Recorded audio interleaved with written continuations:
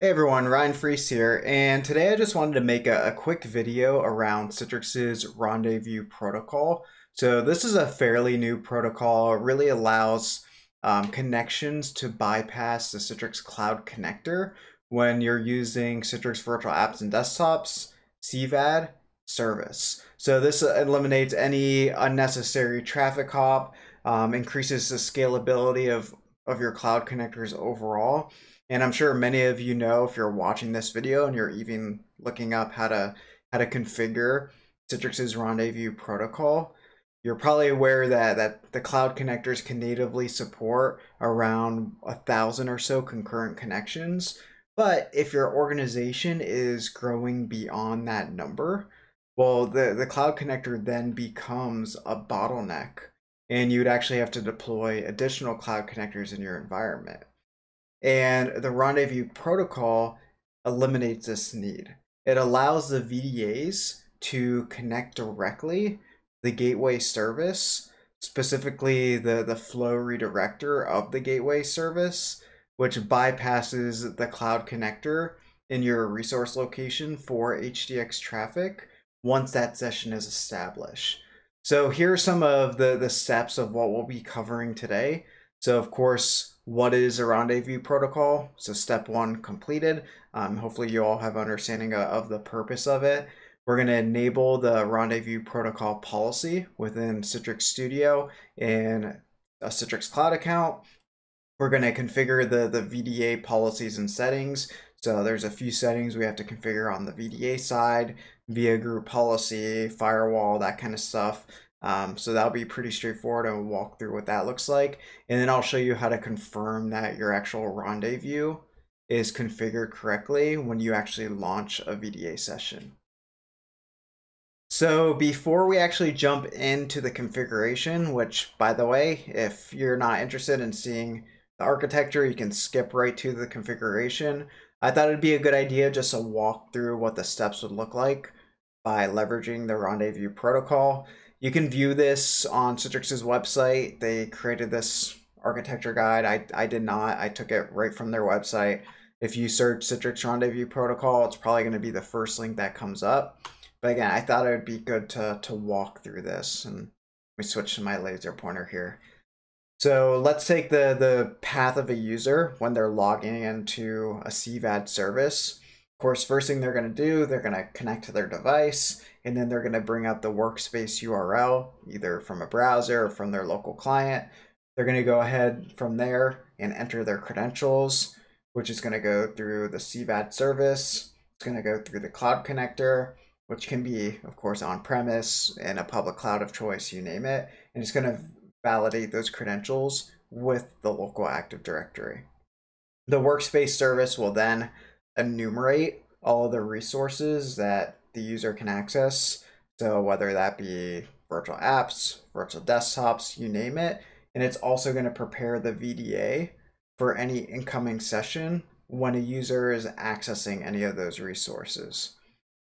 The workspace then will send an ICA file over to the endpoint that contains an STA ticket, which was generated by Citrix Cloud, so the service over here.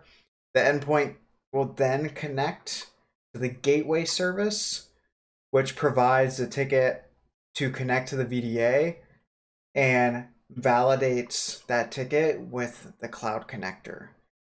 The Citrix Gateway service from there sends a connection information to the cloud connector, and the cloud connector determines whether or not, not me to right click there, whether or not the connection is going to be via Rendezvous or if it's going to be a traditional connection. The VDA will then establish a direct connection to the gateway service. So we'll see a direct connection between the two here. And if a direct connection between the VDA and the gateway service, if this is not possible, essentially what the VDA will do, it'll just, again, proxy that connection back through the cloud connector. But if it is possible, there's going to be a direct connection between the VDA, the virtual app or the desktop, to the actual gateway service. The VDA will also verify its license through the Citrix app and desktop service. So it's still going to go through the cloud connector, back out to the service. So you can see this is still going to be an important connection. It's just the ICO traffic that's going direct. And the virtual app and desktop service also is going to send any session policies to the VDA still through the cloud connector. So all of these policies are still going to be applied by using Rendezvous. So again, this is all about bypassing the Citrix cloud connector.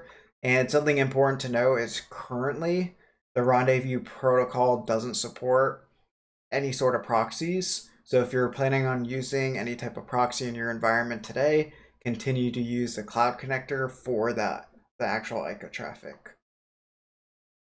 So let's go ahead. Let's jump over to the demo piece. All right, so let's quickly walk through the configuration of setting up the Rendezvous protocol. Side note, I should have mentioned this earlier, but you have to be running the LTSR version or newer of the VDA. So at least LTSR 1912 in order for Rendezvous to work. So that will be the very first step you need to check if you don't have up-to-date VDA. But let's go to, if you haven't followed already, let's go into your Citrix Cloud portal, go to Virtual Apps and Desktop Service, as well as go to Manage. So what we're going to do now is we're going to configure the Rendezvous protocol in Studio. And hopefully Studio and Citrix Cloud is behaving today and it doesn't take a while to launch the management console. Wasn't too bad.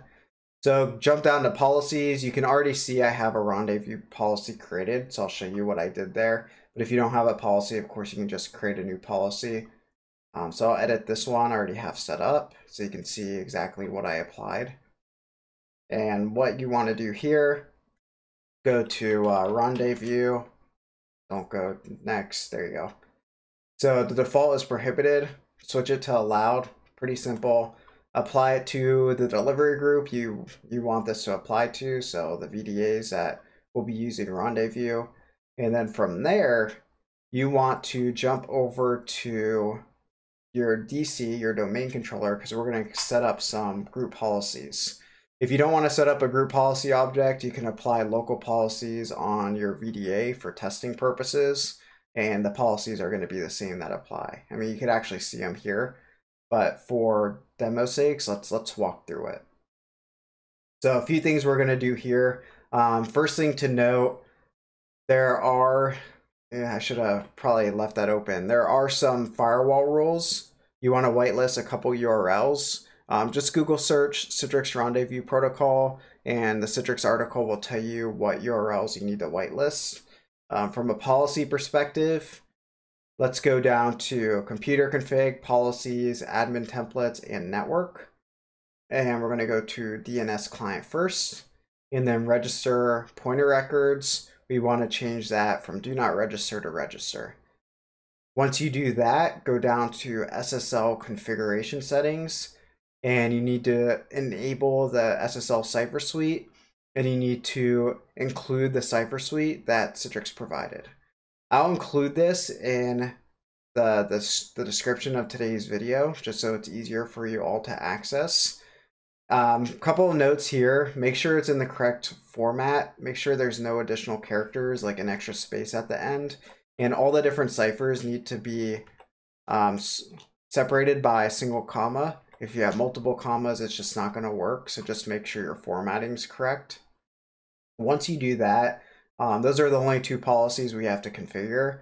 Just apply that to the group or the OU that your VDAs live in, so they get those policy, and of course do a reboot on those devices or a GP update just to make sure those are applied.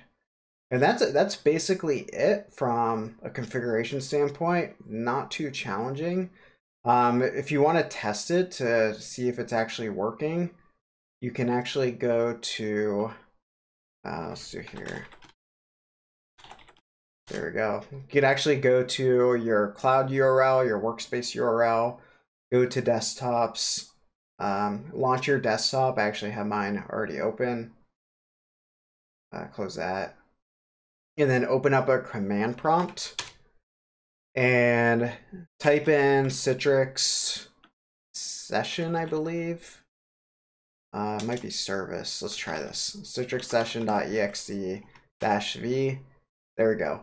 So if the local address is a 0.0.0.0 followed by some type of port, you're using the gateway service for Rendezvous.